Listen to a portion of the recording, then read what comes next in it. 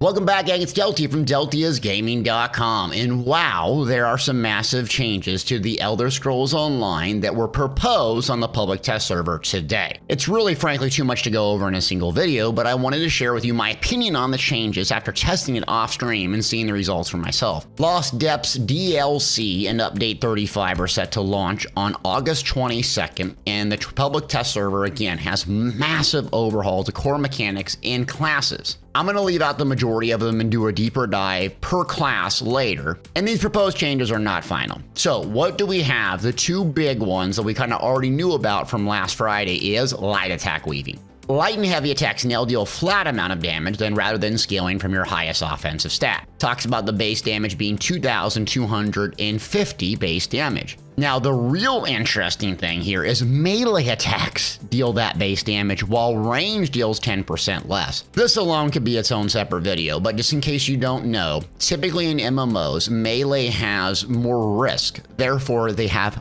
more reward. In almost every other MMO I've played, you get more damage playing in melee. I don't know if that's the reason why they did this or not, but this is why I think they did this. So that alone, huge change.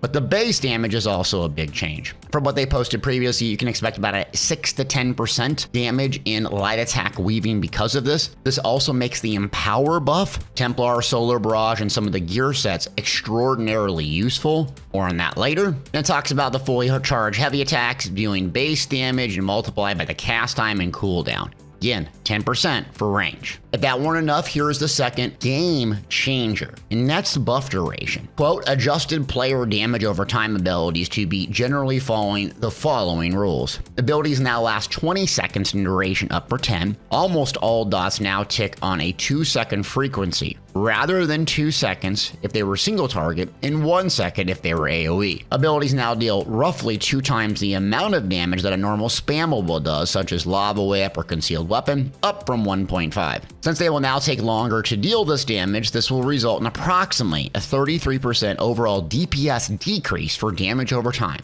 while making them more worthwhile in longer fights and easier to keep up. Most costs have been untouched, reducing the overall cost per second of these abilities by half. Individual notes for affected abilities will not be listed under the source skill line. So that's an enormous amount of changes. I'm gonna go over what this actually feels like, both doing content and a parse dummy, but I wanna be fair to the developers first. And I wanna play a 1-minute clip from them and their perspective on what their intent was and why they were making this change. Trying to do is target a lot of longer-term issues in the game, mainly dealing with a lot of damage production and a skill gap that our game has. There's a lot of mastery in ESO, and it's one of the things that makes it particularly satisfying to kind of dig yourself into and really explore the meat and potatoes, so to speak, of the game. But because of that gap, and a lot of what ends up happening from that, it's really hard to get a strong balance of accommodation for a wide variety of players. And what we're trying to do is kind of like rein that in so that we can do a better job of making sure that we can make content for everyone and that people can participate more and have more natural progression throughout our game so that they can dig into that mastery and it feels kind of natural. So that was the developers' intent behind this, and I think they're trying to draw in new players, and they're trying to make the game a lot more accessible and easy to do basic things that probably a lot of us that have been playing for a gazillion years and a million hours take for granted. So what I did was I ran Vateshran Arena on stream, and then I did a bunch of parsing off stream. Because if you're like me and you heard these changes, it's very gut-wrenching, but I wanted to get some facts and some data. So first off, as a player, I consider myself very average when it comes to PvE. I don't parse all the time. I don't do that high of parsing. I don't know all the tricks and the ins and outs of its own minigame. On my Magplar, I think the highest I've ever got was 92,000 using Kinras and all those fancy sets. So I set my character up with the thought in mind for the average player, using some pretty easy to get a hold sets. I didn't change my bars to be a specific parsing setup, so it would be something you would actually take into a dungeon for the average player. So I use a 2-piece Monster Helm to Rhineth, Order's Wrath 5-piece on the body at all times, Deadly Strikes on my jewelry and weapons, and then I use a back bar Inferno Maelstrom Arena. Also something to take into account, there's massive class changes, one specifically the Templar that when I saw for the first time, I was not thrilled. No, this is jabs! What? That's a noodle! swinging a noodle!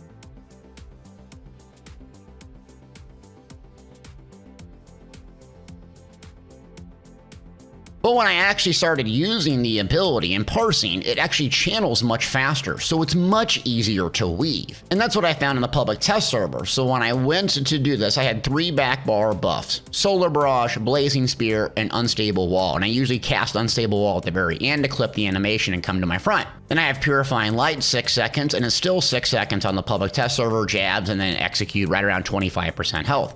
I was actually shocked because I did a little bit more DPS, believe it or not, 1,000 on the PTS than I did on live. I did other classes too, but what I found initially just doing Magplar was it was much simpler and much easier, and I had way better resource sustain. So when I say better resource sustain, I was casting these back bar debuffs and or buffs every 20 seconds rather than every 10. My brain wanted to go back there about every 7 to 8 seconds and recast them, but I had to force myself to look at the timers and not do so. So with a full parse gear set up and a lot more practice, I could probably push 100,000 on the live server, but this was pretty consistent. And there's probably some RNG with Naryaneth, my crit, my light attack weaving, and so on. But you can expect roughly the same for my level of play with the Magplar, which is just sitting there throttling down puncturing sweeps is what I love to do. A higher end player is probably going to see a much greater change, but for me, it was so much simpler. That also can be a big negative for people, is that you don't have the extreme element of maintaining these buffs and debuffs and really not missing any light attacks. It's what people live for, the mastery of ESO's combat, and I can see a huge part of the population, or maybe a small part, really not liking this. But I can also see the pros and making this extremely easy to parse with and much more applicable for the average player, especially on a Plar. But the reduction in the cast and channel time of the Templar and the new animation, which I originally didn't like, actually was pretty easy to do, and the results were kind of shocking. It was much easier, roughly the same damage. But let's move on and talk about some other classes. I also took the Stam Nightblade back, and I was using something a little bit off, but Reliquins on the body, Pillars of Nirn, and then a 2-piece Slime Crawl and another one, Crags. Very odd setup, but something I just had on my bags, both on live server and PTS. I didn't want to spend the time to get all full Parse setup because that's just not me. On live server, I did 86,000, and on the PTS, I got 82,000. So it wasn't a huge difference. Now, the Nightblade uniquely got a huge buff in having their main spammable surprise attack always crit from the flank, and Killer's Blade hitting a lot harder. And even with those 2 positive chains on the PTS, I still got about 4,000 DPS less. Again, you probably have a wider gap. The better you are at parsing, the better you are at the combat, light attack, weaving, and so on. But for newbies gaming, wasn't a huge decrease. But it was a lot easier to maintain, especially on the back bar, using Carve and Stampede, Twisting Path. I have a lot of dots on the Nightblade. And then moving on to one that took a massive change, and that's the Stamden. I hit 85,000 on live with Reliquins, Pillars of Nirn, and those 2 one pieces, and I dropped down to 74,000 on the PTS. One of the reasons why is Warden got a nerf, and that is Cutting Dive does no longer stacks bleeds. And that was the issue here, is I think some classes, which I didn't get to the Dragon Knight, I didn't get to the Sorcerer, are going to see a major dip, while other classes with really good main spambles, the Templar and the Nightblade, roughly the same without that big, huge fall off. So wildly different per class. Stamina and Magic, not so much. It's really just taking into account those class abilities. But the Stamden specifically, with Deep Fissure on my front bar on the live server, required a 3-second cast. Think about like the Necro. You really do have to babysit this a lot using your Blast Bones or on the Stamden Deep Fissure. And I love that gameplay because it's really fast. Whenever you come to your front bar, bang, you have to fire off a Deep Fissure. Whenever you go back, you're doing 1 or 2 globals, going up in front, and bang, casting a Deep Fissure. Well, Deep Fissure got changed and firing off 2 times, taking much longer to do so. So it really lowers the action per minute, making the Stamden not very fun to play really, and kind of lowering my drive to play that class. But for the average player, it can be really good because you don't have to all the complex, and if you miss something by a second, your DPS is going to dramatically dip. And then lastly, I also did Vateshran Hollows, where you're seeing some of this footage. And my solo Magplar, it wasn't the same gear, right? I wasn't fully focused, the PTS just did launch, but I did die twice, which I normally never die. and I got a significantly less score, so about 30 minutes. So I'd probably be at around 24, 25 minutes if I was fully focused using Sea Serpent's Coil and all that stuff. To keep in mind, on the live server, I got down to 20 minutes before using my Magplar. But again, I was fully focused, all the gear was golded out, all the right skills, and I was ready to go, dialed in. In that kind of context, to put it in percentage base, I would feel probably about a 10% difference inside the actual content, meaning damage was a little bit lower, the bosses were taking a little bit longer. How I knew this? When I would go inside the portals specifically, I would come out and the boss would have right around 30 to 35% health. With my fully optimized build, I would basically skip all the mechanics and come out about 22% health. Just beam the boss down, bang, go into the next portal, and I'm good to go. So in content, felt a lot different than a Parse dummy. And I'm sure that will feel the same per class in whatever your level of playstyle. So what does this all lead? What does this all mean? I think my original thought process on this is still true after testing this. One, it's not final, but two, I think for the average player, someone who picks up ESO, is not a sweat lord, doesn't live on a Parse dummy, isn't God's gift to the game, you're going to notice a little bit DPS loss, but you're going to notice also that it's much easier to play the game. I think who this really hurts is the top end players that really love to do the parsing and live for the combat in ESO. Will this bring the gap closer? I really don't think so. And the reason why is 1%ers, top end people, will always rise to the top. They'll find a new method, whether it's loading up on damage amps to their main spammable or something. They'll find a way to work around this, just give them enough time. The average player might enjoy this a lot more, and I can see PvP being a lot easier for people. They nerfed a lot of cheesy sets like Savage Werewolf, these heavy attack Dragonite builds, and that's one of the issues with PvP is that it takes so long to get really good at rotating your buffs in a 2-bar build that it's hard to maintain your armor, do the proper heals over time, and so forth, so this actually might be a lot easier for people and might raise the time to kill. We did a couple duels, and my Magplar basically felt the same. I didn't have my Munda Stone, so my magic sustain was tank. I was even using Iron Blood, that got nerfed, more on that later, against a really good Nightblade, and it felt pretty much the same.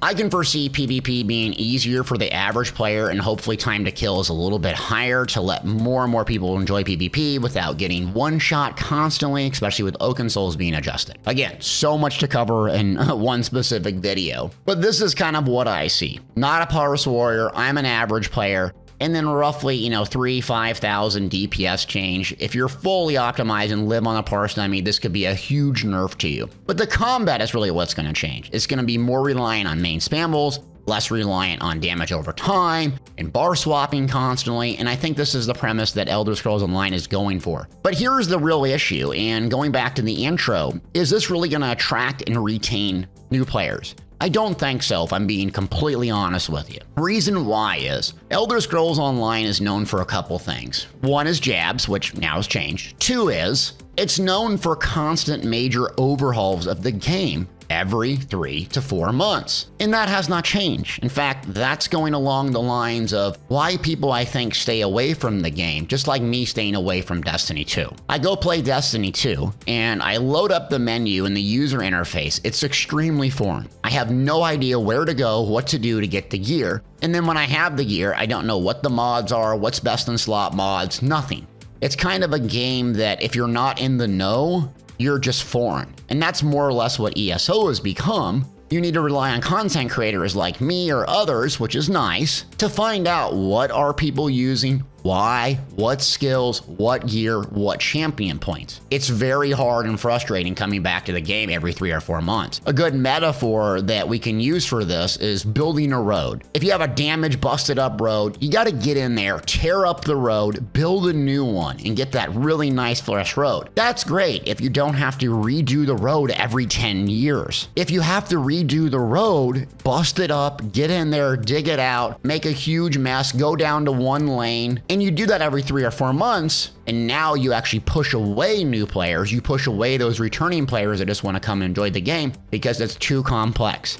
It changes way too often for an MMO, and they're too radical of changes. I think they should have stepped this and done light, heavy attack changes along with damage over time, and then did the radical class changes. Or instead, they throw it all at us at once, and we end up with probably a change, maybe the second biggest group of changes in the game's history, and I'm not exaggerating here. Read the patch notes. It's longer than Moby Dick. But this is what I think. Am I right? Am I wrong? Leave me a comment in the description below. Look, I love Elder Scrolls Online. I'm trying not to overreact and taking some time, a few hours off stream to sit there and beat on some dummies to go do some content. These are the early analysis points. It can change over time. And, you know, it might be a little bit easier, might be less actions per minute. Some people that will be very attractive to, some people it won't. This game continues to become more like Skyrim with friends than it does doing an MMO with a lot of action. Again, two different sides of the coin here. What do you like and why? I'm still going to play Elder Scrolls Online. I love the people. I love creating content for it. I love tweaking and messing with the builds. Me as a content creator, though, it's sometimes frustrating going over these every 3 months, these huge deep dives. But hey, that's why you watch the channel, and I appreciate you continuing to watch. I'll keep you updated and try to deep dive through the gear set changes, through the class changes, and share with you relative information so that way when this launches on PC on August 22nd, you have the information to enjoy your builds, go back out and do what you like to do, whether that's kill trash mobs, do hardcore trials and dungeons, or just fart around and do overland. Let's not forget, it's a game, and we'll get through this. Thanks for watching.